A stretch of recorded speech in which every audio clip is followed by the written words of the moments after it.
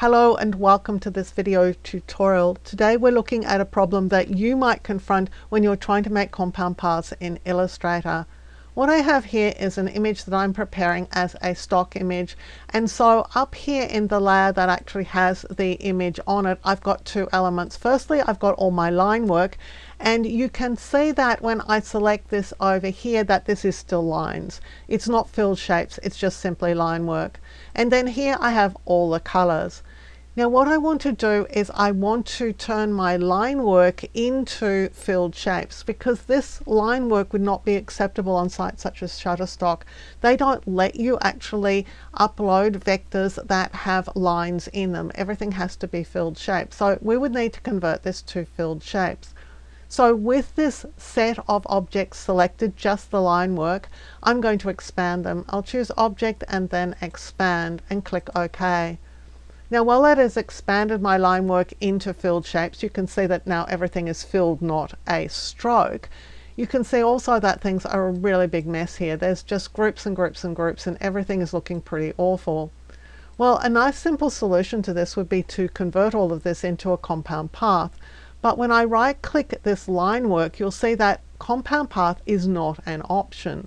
Now that's a little bit strange, because let's have a look at what you might expect to see. I've got some objects here. So if I select over these two objects and right click, you'll see that Make Compound Path is an option. So it should be on that right click menu. Now you might say that because all of these objects aren't overlapping, that's causing a problem. Well, if I right click these objects, I'm still getting this Make Compound Path option. So it's obviously not to do with that. Now one possible solution, and a quick and easy solution if you like, is just to grab this group of objects and just merge them all together. So I'm going to the Pathfinder. Of course you can get to that by choosing Window and then Pathfinder. I'm just going to click on Unite. Now that does most of the job, but it doesn't do all of it. Let's have a look here. You'll see that we've got a compound path for most of the objects, but left behind are the inner rim here of the tire and the window. So it hasn't done everything for us. And selecting and right clicking the line work is still not showing that option for creating a compound path. Now you can make this all into a compound path. You just have to force Illustrator to listen to you.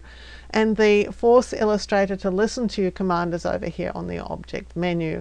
We're going to choose Object and then Compound Path and Make.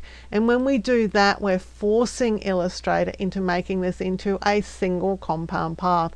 So everything is all together. All the line work had been converted into filled shapes, and now they're all grouped together into a single object. You can see it's just a single object. You can't open this up, it's not a group, it's just one single object.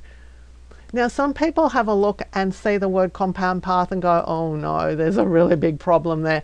I don't know what a compound path is, this should not be a compound path. Well actually it should be a compound path. And if you get offended by these little brackets in the word compound path, or if you think that your user might get offended by that, you just double click on this and you type a new name. I'm just calling this line work, and while I'm here I'm going to rename this group and call it colors.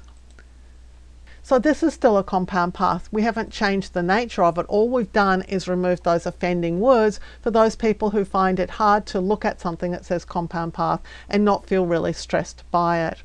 And here our group is called colors, and inside the group are a whole series of paths that comprise all the colors for this artwork. So anytime you need to create a compound path from a series of filled objects, the Unite command is a really quick and easy one. If that doesn't work, then you can go ahead and go to the Object Compound Path Make option, which forces Illustrator to then make that into a compound path, even though the option to do that is not on the right click menu. I hope this video has helped you. If you did enjoy the video, please give it a thumbs up, hit the subscribe button and the notification bell, and you'll be alerted when new videos are released. Until next time, my name's Helen Bradley. Thank you so much for joining me here on my YouTube channel.